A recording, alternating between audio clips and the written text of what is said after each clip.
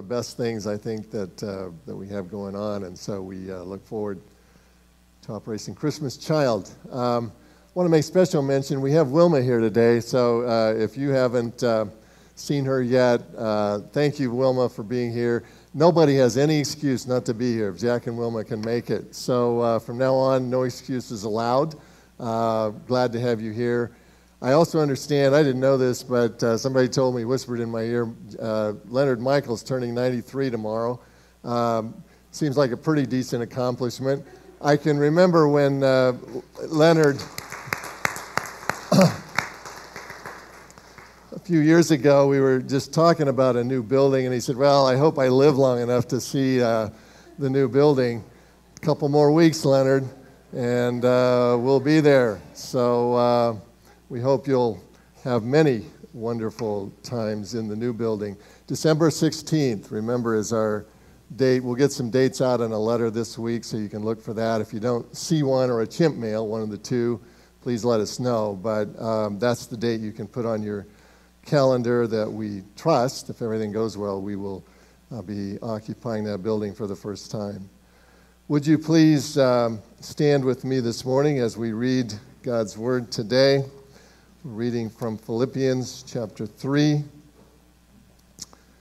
and beginning this morning in verse 17. This is the Word of God to us. Brothers and sisters, join in imitating me, and keep your eyes on those who walk according to the example you have in us. For many, of whom I have often told you, and now tell you even with tears, walk as enemies of the cross of Christ. Their end is destruction.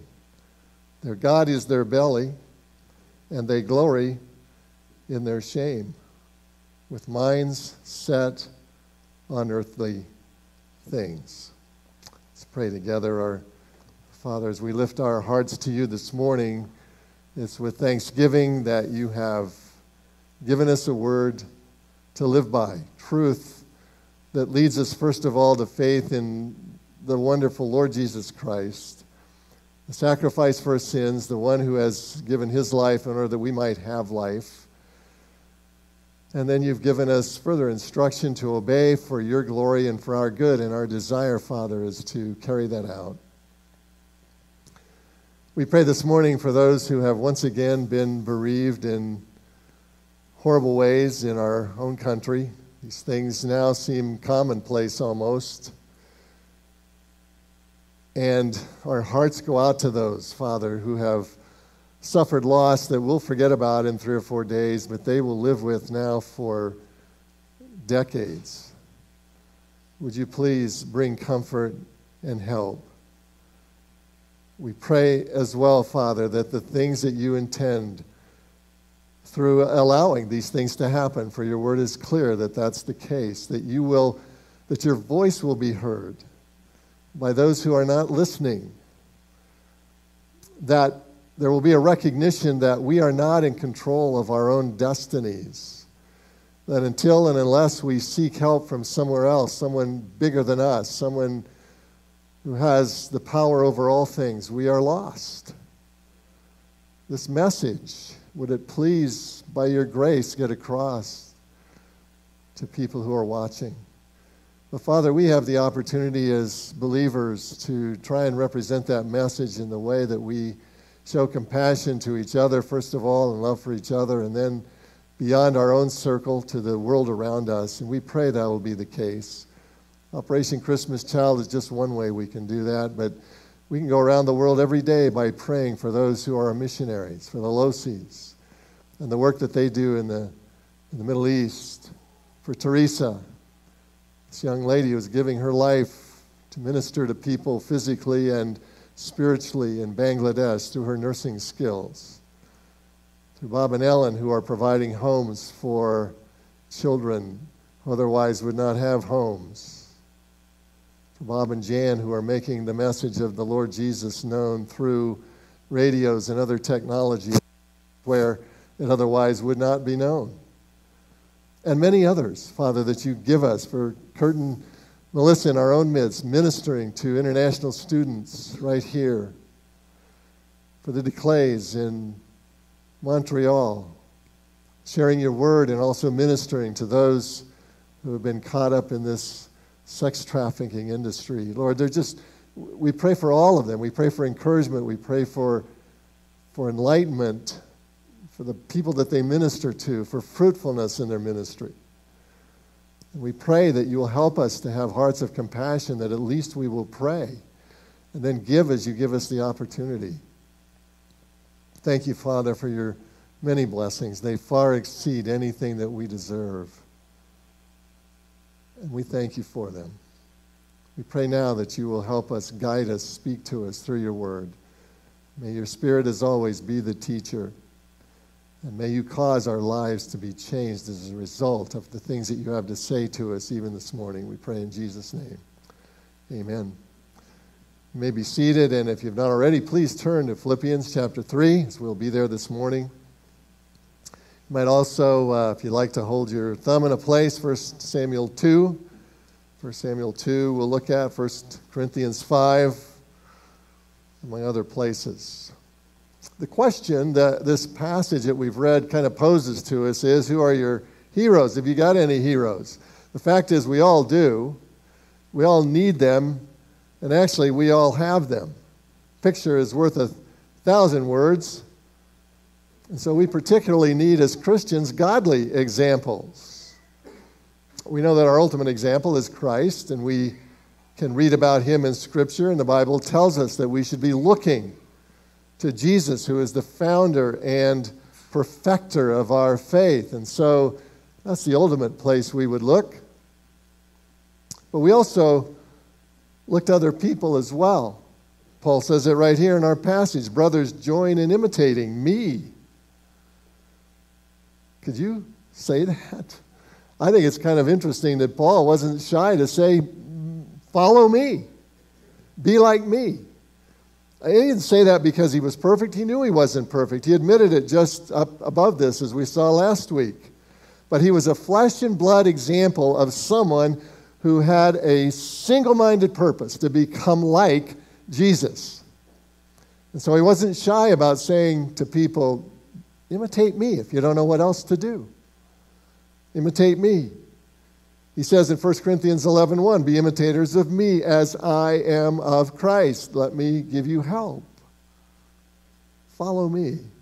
Paul knows that we need heroes. He knows that we all copy others, consciously or unconsciously, and he's urging that we make sure we select people who are worthy to pattern our lives after. You know, if that was needed in Paul's day, and it certainly was, how much more is it needed now, right? The heroes we used to have were people who exemplified some of the finer qualities that we might think about, qualities of honor, of duty, of humility, of service to others, of dignity. But you know, as our society becomes increasingly secular, have you noticed that those things keep climbing lower on the totem pole? And I think it's particularly true as social media has hit us, and we hardly know we've been hit, but boy, the changes it has made in life and in every phase of who we are. Some for the good and many not for so good, because with social media, anybody can become a hero. Anybody can who's willing to put themselves out there can become a hero, sometimes with no redeeming qualities whatsoever. I mean, the example that came to my mind, it's only one of many. I hope I don't step on anybody's toes, but how about the Kardashians? Somebody want to tell me where the redeeming quality is there? I haven't seen it or found it yet. But they represent this kind of new thing that we have, heroes who have absolutely no redeeming qualities, but because they are attractive and they know how to attract attention, they become to people heroes. You can't turn off your computer without being bombarded by the most recent foolishness of someone who is a celebrity simply because they are notorious. When you consider this, that we tend to become like those we revere, the situation is is somewhat serious, right? Kids and adults both. When we're attracted to some celebrity, must ask, is this somebody that's worthy to be attracted to? Is this somebody who's worthy of our attention? Is this somebody who is worthy to occupy even 2 minutes of my time to check out what they're doing now? Perhaps you heard of the young woman who fell overboard on a cruise ship, and next thing she knew, there's a 70-year-old guy there in the water kind of pulling her out, getting her into a rescue boat. So they had a big banquet that night in his honor, and they got him up there and said they wanted a speech from him. He made one of the shortest speeches in history. He said, "I just want to know one thing. Who pushed me?" Being fated as a hero, but he really wasn't much of a hero, right? And I'm afraid that is a statement that could be made about so many of our self-promoters in our day. So Paul's asking, who's your hero? Who do you emulate, consciously or unconsciously? Who do you pattern your life after? And then he offers himself. But before he really describes himself, he first lets us know there are others that some people are following as well. Some others that the Philippians have turned their attention to. Some others that they are emulating who are not worthy of being followed. If you could confine, and we'll look at the various characteristics of these people, but if you could say there's one main characteristic of them, it is that they are, in verse 19, they have their minds set on earthly things. Unworthy heroes have their minds set on earthly things. Paul is focused higher. And he wants us to be focused higher, but in the meantime, he wants us to know the danger. It comes down to, are we going to have people who are heroes as our heroes, people who are nearsighted, seeing only the here and now, or people who are far-sighted, who are looking beyond just what's here and now, realizing that 100 years from now I will be somewhere, that 1,000 years from now I'll be somewhere, that 1,000,000 years from now I will be somewhere, and that what I have done now and the decisions I have made now will have an impact on that if the Bible is true. So he's saying, look higher. If you want nearsighted heroes or farsighted heroes, I can tell you, you don't want nearsighted probably. I am one, nearsighted. If I don't have my glasses on, you're not going to want to follow me. You may not want to follow me even if I have them on, but certainly if I don't,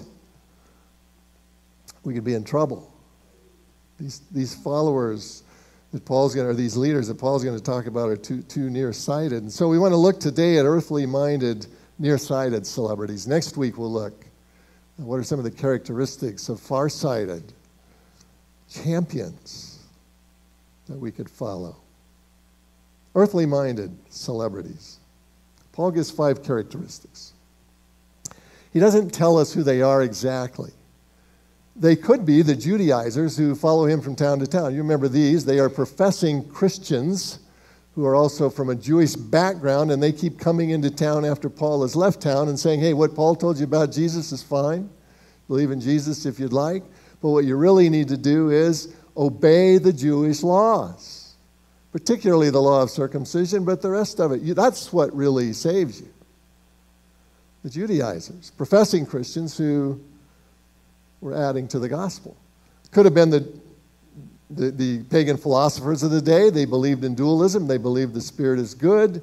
They believed the body is evil. And basically their conclusion was you can do whatever you want to with your body. Any licentiousness, any way you want to treat it is fine because it's going to get thrown away at the end of the day anyway. So you can follow it wherever you want to go. It's the spirit that's important. Could have been them. We don't know. Paul doesn't really tell us exactly who these are. I think he does that because it could be almost anybody, and that's the point he wants to make. It could be professing Christians who really aren't because they add to the gospel. It could be people who are real believers, but they are living a carnal lifestyle. It could be completely pagan people, outright unbelievers. We might choose heroes from any of those. But he's going to say, whoever your heroes are, make sure they're not like this. Make sure they don't have these characteristics in their life that you are following. So let's look at these 5. First of all, he says, what characterizes false heroes is the disposition that they represent. The disposition that they represent. It's an earthly disposition. It's a disposition that is interested only in the here and now.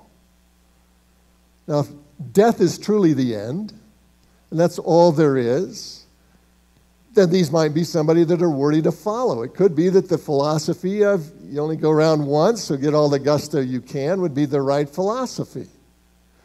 But if there is a future life, and if that life is affected by the decisions and the actions that we take now, that would be a pretty short-sighted view, wouldn't it? And so that's what Paul is getting at here. These earthly-minded heroes often, unfortunately, are attractive. They're often outwardly happy, sometimes reputable people. Seem to be living the lifestyle of the rich and famous. You know, they seem to have it all. But the bottom line is they have far too little. They have far too little. Because however much you have of this life, beloved, there isn't be too long and it's going to be gone. It's all going to disappear like a wisp of smoke. The thing that seems most real to you will be gone. Think about that for a moment. You'll outlive most of it, and the rest of it will be gone when you're gone. So he says they look like they have a lot. They really have too little.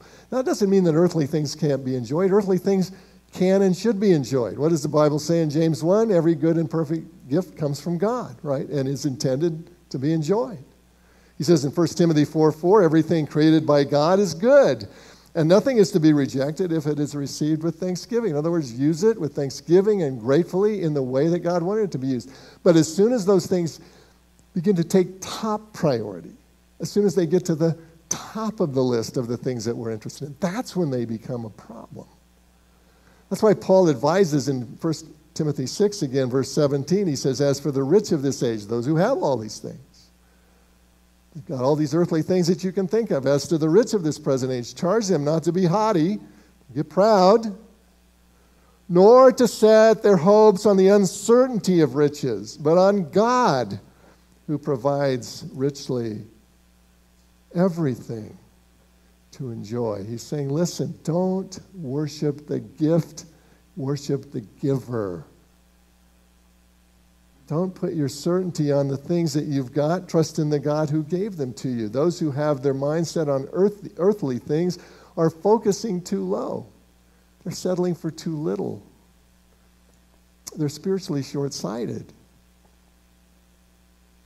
Paul wants us to be 2020 vision in terms of reality. He doesn't want us to be like Sandy McIntyre. Sandy McIntyre was a guy who came from Scotland to Ontario in Canada in the early days of the 20th century because there was a gold rush going on in Ontario in those days. So he came and he began to mine for gold and he found some. Got a strike. He was deliriously happy. Somebody came along and offered to buy it from him, and he finally sold it. He sold it for $12,000 in 1912. $5,000 in 1912 is a lot of money. Supported him for several years. Basically spent his life going from one saloon to another up in Canada, spending his money. Meantime, the people who bought his McIntyre mine took $230 million worth of gold out of it. That's a sad story. But that's nothing compared to those of us who put our hopes and our dreams and our aspirations into earthly things to the complete neglect of the spiritual things, who are totally absorbed with the things that are seen as opposed to the realities of the things that are unseen. Read 2 Corinthians 4 sometime and see how Paul nails this topic, telling us that the things that are seen are just temporal. The things that are unseen are the things that are real. And so we need to get focused there, not be nearsighted. This is the disposition of those who are false heroes. Secondly, false heroes are characterized then by the deity that they revere. The deity that they revere, the God that they worship. What God is that? Verse 19. Their God is their belly. Well, that's an interesting God. What does that mean? They like They like six-pack abs. That's what they're after. Or maybe the opposite of that. They are gluttons. Their whole life revolves around what's the next meal going to be. We all have that tendency, I suppose. Is that what he's talking about? Well, I think the wording that he uses here is probably a metaphor for something that's a little bit deeper than that, although that certainly could be part of it in either case. But in another passage in 1 Corinthians 6, Paul tells us something that the philosophers of his day used to say. The philosophers had a saying that was, food is meant for the stomach and the stomach for food. Food is meant for the stomach and the stomach for food. What did that mean? It meant if I have a desire, I should try and fill it. If I have a desire, I should try and fill it. The belly is a metaphor for any physical appetite. And what the saying means is, if I have an appetite, if I have a desire for something, and I have the means to fulfill it, go for it. I mean, have at it. Food was made for the belly was made for food. Let's get the two together. Does that sound familiar? It's you know what it is? It's the first century version of the Playboy philosophy. Nothing new under the sun, is there? Paul is speaking here of the insatiable desire to pursue pleasure, whether it's food, drink, ambition, sex, gambling, whatever it is. If it's the Lord over you, you have the wrong Lord. If that's your God, you have the wrong God. But that's the characteristic of so many people, whatever the nature of it is. Let me just give you one example out of the Bible. This is in 1 Samuel 2. So if you've turned there already, you're ahead of the rest of us, and we'll find it. 1 Samuel chapter 2. This is a story about a man named Eli who was a priest in Israel. And Eli had some sons who were also priests, though they were not worthy ones. But they had followers. They had followers. They were not good leaders, but they had people who were following them as heroes. But look what they did. 1 Samuel 2, begin in verse 22. Now Eli was old, very old. And he kept hearing that his sons were doing, he kept hearing all that his sons were doing to all Israel, how they lay with the women who were serving at the entrance to the tent meeting. In other words, these were priests who were seducing the women and girls who came to worship at the temple. Doesn't tell us how they did it. Somehow they imposed their will, they imposed their religion, and somehow they were able to seduce these women. They were also taking, although it doesn't tell us it here, it tells us later in the passage, they were also taking, as they offered sacrifices, they were taking the best parts of the meat of the animals, the stuff that was supposed to be reserved for God. God made provision that the priest could take certain parts of the animals and have them. But the best parts of the animals, to make a point, God said, that's what you burn. That's what becomes a sweet odor, a sacrifice, aroma in God's mouth, God's nose, because he's seeing that we are serious about our relationship with him. And so they were to burn the best and then take some of the rest that could be for them. But not them. They're taking the prime rib, boy. Get that out of there. Take that home and have that. They were unfaithful leaders. These were men whose God was their belly. They're an example of exactly what Paul is talking about. Don't follow people like that.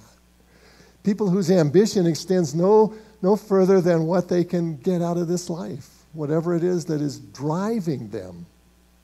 Don't follow them there. The belly of appetites, the original party animals. This is no place that a Christian ought to find himself, true believer. These are not the heroes we need to be worshiping. Paul says it this way in Romans 16:18. He says, avoid such persons who do not serve our Lord Jesus Christ, but their own appetites. You say, well, where do those appetites come from? Where do those desires come from? Don't they come from God? Didn't God make me this way? For so many people say that, well, it's God that made me this way. Did God give us our appetites? Absolutely. God made us all the way that we are, but he never intended that those desires and those appetites be the end all. In fact, he gives us instructions about how those things are to be used. He tells us how to use them safely, as opposed to just any old way we want. I mean, you don't have to look very far in nature to find out that things that are wonderful can also be destructive. Fire is a wonderful thing, right? If you live in Colorado, you're going to like fire. But you get fire outside of its boundaries, and it's a horribly destructive thing, isn't it? And that's exactly the way it is with the desires that God has placed within us. And that's exactly why he gave us an instruction book to tell us, here's what's right and here's what's wrong. Do what's right and you will prosper, and I will prosper you. Do what's wrong and you may pay a heavy price. I want you to enjoy what I've given, but it has to be by my instructions. This is where the lie goes so far, because the lie says that's repression. If you repress the desires, you're going to be an uptight person. And you may well be if you don't do it for the right reasons. But you obey God out of a heart of love for what he's done for you, and you're going to find you're not a repressed person. You're a free person. You're the only free person. God's rules are freedom. They are not restrictive. Peter says it this way, 1 Peter chapter 4, verse 3, he says, for the time that is past suffices for doing what the Gentiles want to do, living in sensuality, passions, drunkenness, orgies, drinking parties, and lawless idolatry. Peter's saying, listen, get over it. You belong to God. Did God give you those desires? Yes, but not to be used in that way. You're destroying yourself. So whether your hero is a professing Christian like Eli's boys were, or an avowed pagan like someone else that you may choose to follow, don't follow someone whose God is their appetites. If you're lusting after the lifestyle of the rich and famous, you may have the wrong heroes. If party hardy is kind of your philosophy, you may need some new examples. Listen, Christian living can be fun and joyous without making a God of pleasure and without waking up the next morning with a hangover. There are benefits to following the guidelines that God gives us about how to live. So we have heroes, false heroes, who are characterized by the disposition that they represent, a disposition of earthliness, by the deity that they revere, their own desires, their own pleasures. Thirdly, they are characterized by the disgrace that they relish. The disgrace that they relish. Look at verse 19 again. They glory in their shame. In other words, they advertise the things that are really wrong in their behavior. They take pride in their immorality. They, far from being shameful, they are the opposite.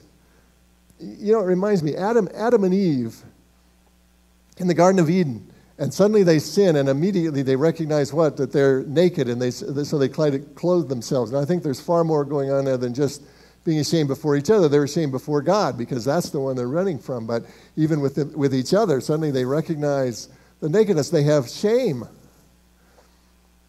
Even though they, as a married couple, were rightfully naked with each other. Boy, that kind of shame has gone the way of the steam engine, has it not? Today's celebrities unashamedly compete to see who can post the most revealing pose online. God's sexual guidelines are considered laughable, unfortunately, even in the church.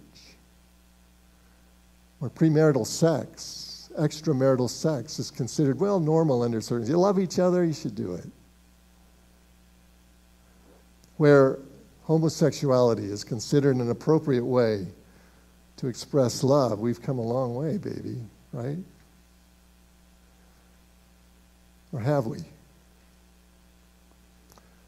Because you see, Paul faced the same problems back in the first century. There's nothing new. Turn me to 1 Corinthians 5. 1 Corinthians 5. The Corinthians had a problem that Paul addresses, one of many that he addresses. But 1 Corinthians 5 and verse 1, Paul says, "It is actually reported that there is sexual immorality among you, of a kind that is not tolerated even among pagans. For a man has his father's wife, and you are arrogant." What he's saying is they were tolerating some guy sleeping with his stepmother, and they were proud of it. Now, we don't know all the details. Why was this going on? Why was this guy under what guise was this justified? We love each other. You know, the father is a reprobate, and he's gone anyway, and so the son and the stepmother get together. We don't know the details. It doesn't tell us. But undoubtedly, in some way, in some manner, this was being spun as a good thing.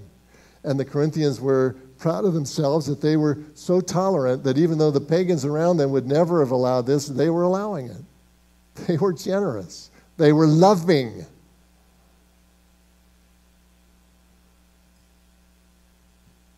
Amazing, isn't it?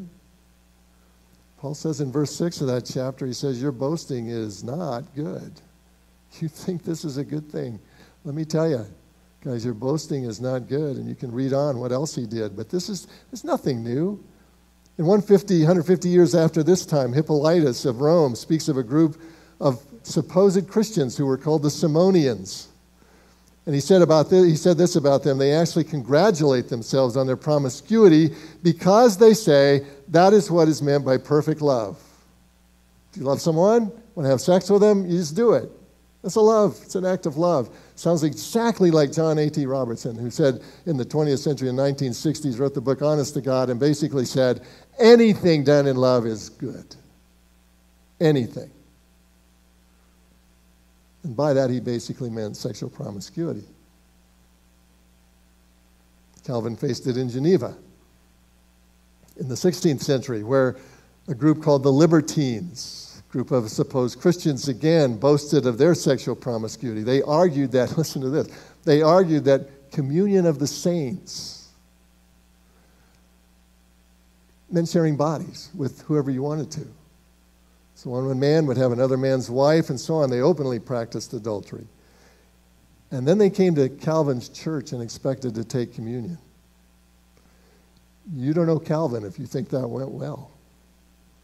One of them, a man named Philibert Berthelier, who was a kind of a rich man. He actually went to the city council and he said, listen, I'm taking communion over here in Calvin's church. He said, I want your permission to go and do this by force. And they gave him permission. So he walked in the next Sunday with men with him with swords drawn because he was going to have communion or he was going to kill somebody.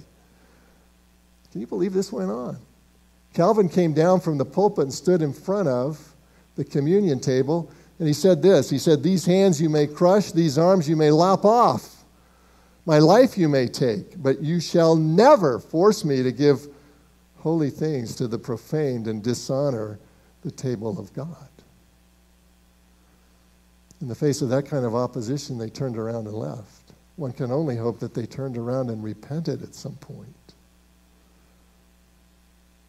But do you see how easy it is to spin things? And it's nothing new. It's been going on for years. We're not the first people, beloved. We're not the first people to spin sexual misconduct as wholesome. And if your heroes go down that road, you need to reconsider who your heroes are.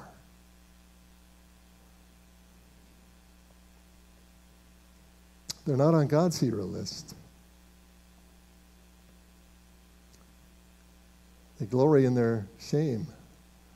They're not on God's hero list, neither are others who might think that they are, running roughshod over others, who are using coarse language or off-color stories in order to get in with the guys who are spreading gossip in the guise of prayer requests. Watch your heroes. Be careful that they're not someone who is glorying in what should be shameful.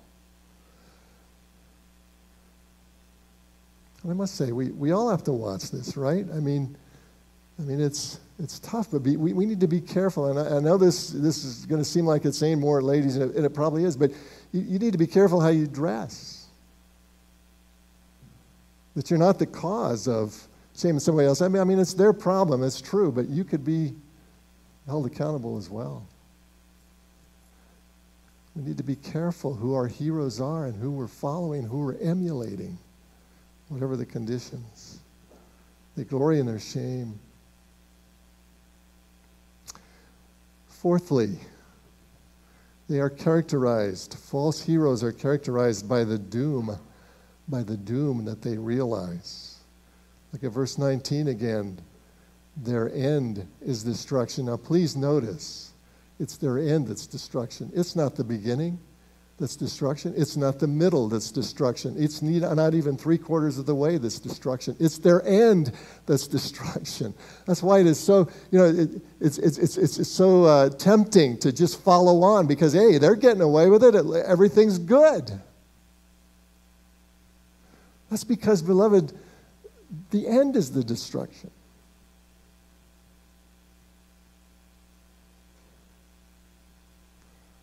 The end is destruction. Somebody said, I saw somebody doing such and such, and, God didn't do anything. And somebody else said, well, God doesn't do the harvest until October.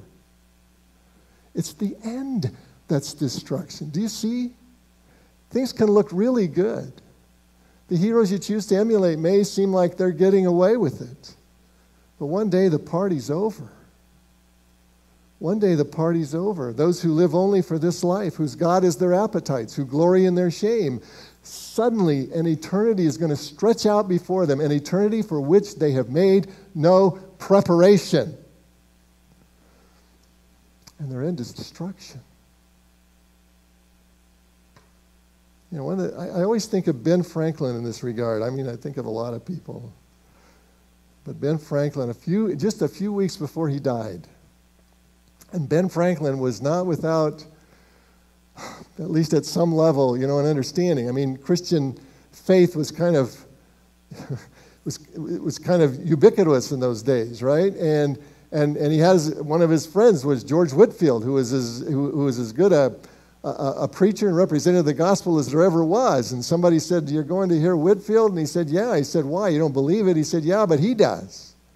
He loved and appreciated someone who really had faith and believed it, but somehow it never became Franklin's as far as we know. Ezra Stiles, who was the president of Yale at that time, asked him about his faith just these few weeks before he died. Here's what Franklin said. He said, "As to Jesus of Nazareth, I have some doubts as to his divinity, though it is a question I do not dogmatize upon, having never studied it. And think it needless to busy myself with it now when I expect soon to have an opportunity of knowing the truth with less trouble." It just amazes me because here's a man who studied everything. There was nobody more curious, more wise in the ways of philosophy and diplomacy and science and whatever you want to name than Benjamin Franklin, right? But when it came to theology, he said, I never really studied it. And I'm not worried about it because I'm going to die pretty soon and then I'll find out. Yeah, you will. But it wouldn't have taken much study to find out that it matters whether you decide for Jesus now or not, right? That now is the day of salvation. It wouldn't have taken much study to find out that the rich man who didn't know Jesus in Luke 16 lifted up his eyes in hell. And then he knew, but it was too late. Their end is destruction. Don't wait till the end. It's too late. The false doom that heroes realize is the doom that they bring on themselves by ignoring God's revelation. God didn't write this book, beloved, just so it could sit on our shelves. To ignore God now is to die later, and there's nothing heroic about that, right? I don't know Franklin's end. I mean, you can only hope that he came to faith in Christ in those next few weeks. But I know that those who never come to faith in Christ face an end that is destruction. No wise person would want to follow them there. Their end is destruction. Finally, in this passage, I see the deliverance that they reject.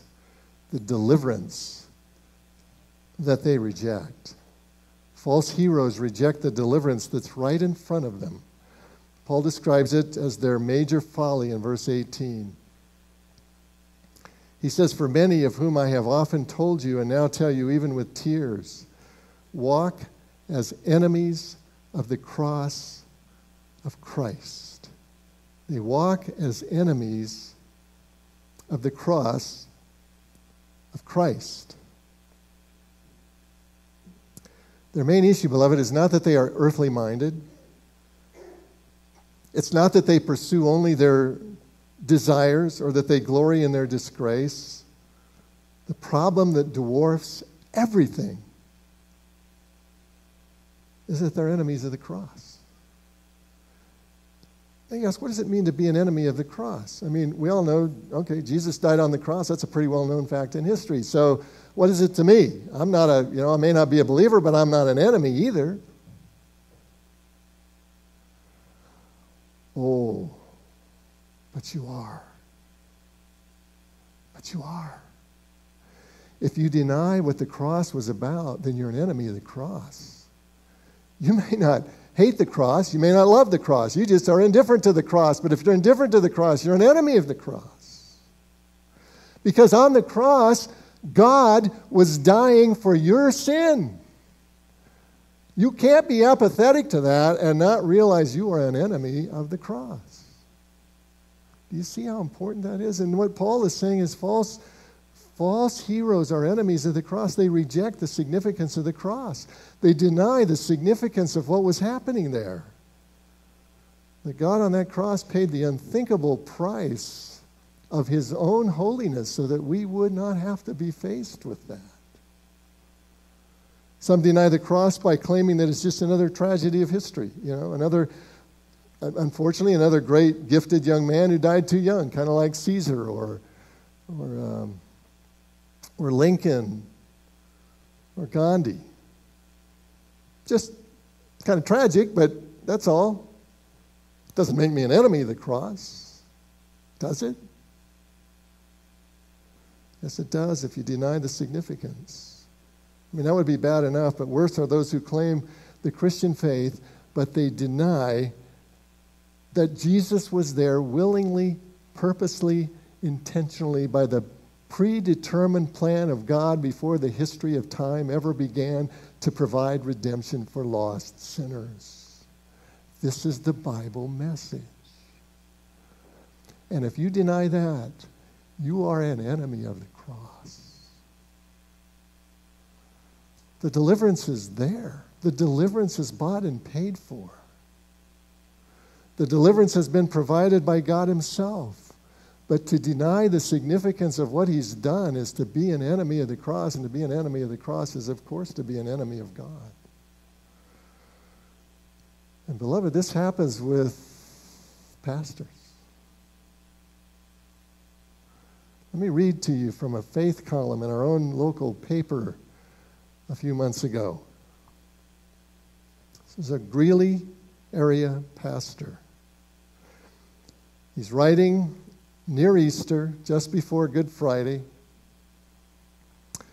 and explaining how he understands Good Friday from his childhood. He says this. He says, on this day of dying, the speakers at the Good Friday service offered explanations about why someone I loved had suffered. Some said it was because we are evil. But I couldn't imagine what I had done that had led to the death of one about whom I sang every week, Jesus loves me. Some said God was angry and needed a sacrifice to save people, but I didn't want to think that God would kill anyone. Notice he didn't say, I have good evidence to show that this isn't true. He just said, I didn't want to think that. I didn't want to believe that.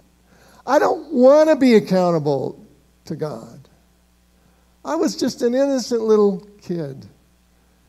It sounds so seductively reasonable, doesn't it? But do you realize it denies everything that the Bible teaches about God's holiness, about man's sinfulness and our inability to stand before God without falling completely short.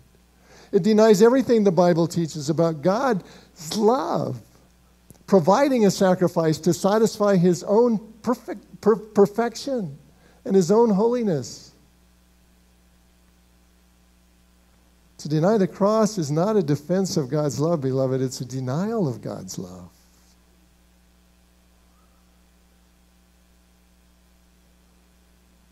This man is a pastor. He's a hero to many.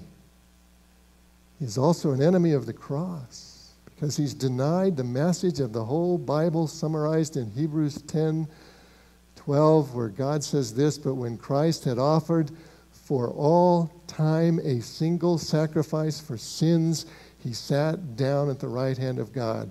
The cross is about one thing. It's about Jesus dying for the sins to pay the penalty that you and I cannot pay except by an eternity of separation from God. That's what the cross is. And to interpret it any other way is to be an enemy of the cross and to be an enemy, therefore, of God. Pastors like that are like the Pharisees, to whom Jesus said this in Matthew 23. He said, "Woe to you, scribes and Pharisees, you're hypocrites, for you travel across sea and land to make a single proselyte follower. And when he becomes a proselyte, you make him twice as much a child of hell as you are." That's pretty strong language, isn't it? But what's he describing? He's describing those who are an enemy of the cross in terms that nobody could miss. False heroes, leading others to destruction along with themselves. Paul wept as he said this. He wept for those who were the false heroes, and he wept for those who were following them. We must never take for our heroes someone who would be an enemy of the cross. Because, remember, we become like who our heroes are. We become like those whom we emulate. So young people, especially, who are your heroes? Who are you emulating? Who are you following? Who are you on Twitter following? Whose blog do you watch? Who's the hero in your life? Who are you patterning your life after? Adults, same questions. Who do you want to be like? Are they worthy? Or are they only earthly minded? Are they worshiping their appetites? Are they glorying in things that should be ashamed of? Are they enemies of the cross because they are indifferent to the cross or denying the message of what happened at the cross? Who are your heroes? You need to consider who you're emulating this morning. As a boy living in Kansas, I got intrigued by a guy who used to do a fitness program on TV, Jack LaLanne. You all remember Jack LaLanne?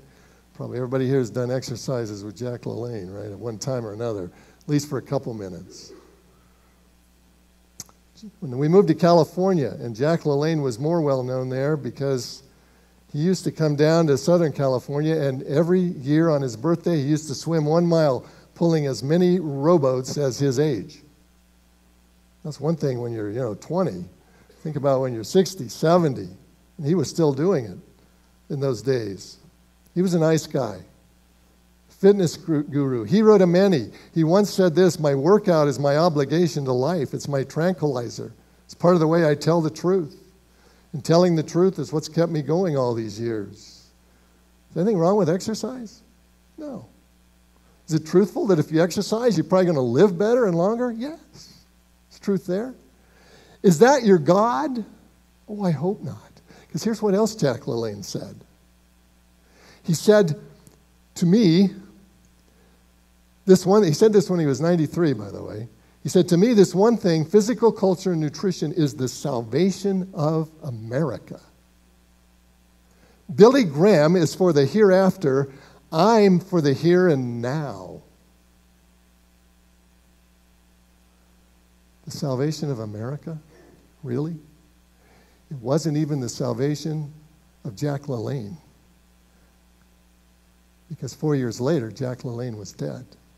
And all the exercise that he had done for all those years didn't save him.